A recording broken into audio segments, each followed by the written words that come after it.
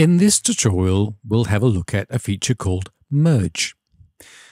You might have been in the situation where you have an interview that is devised of multiple clips, and now you would like to move them around.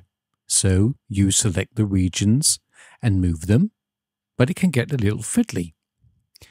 You can now instead use merge. By merging, you're creating a new region. It's a smart region. You can do things to the region. For instance, you can apply a fade to it. This new smart region is non-destructive. This means that the original clips are still in the belly of the smart region.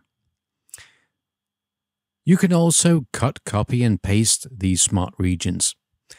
Do that and you'll get even more smart regions. And on top of that, you can add other regions to a smart region. This might sound confusing, but it's actually quite simple once you get the hang of it. Select all the regions that you would like to merge, press the shortcut for merge twice, and all the regions are now merged together. More practical uses for merge could be in this situation where I have some ambient sounds in the head and tail of a clip.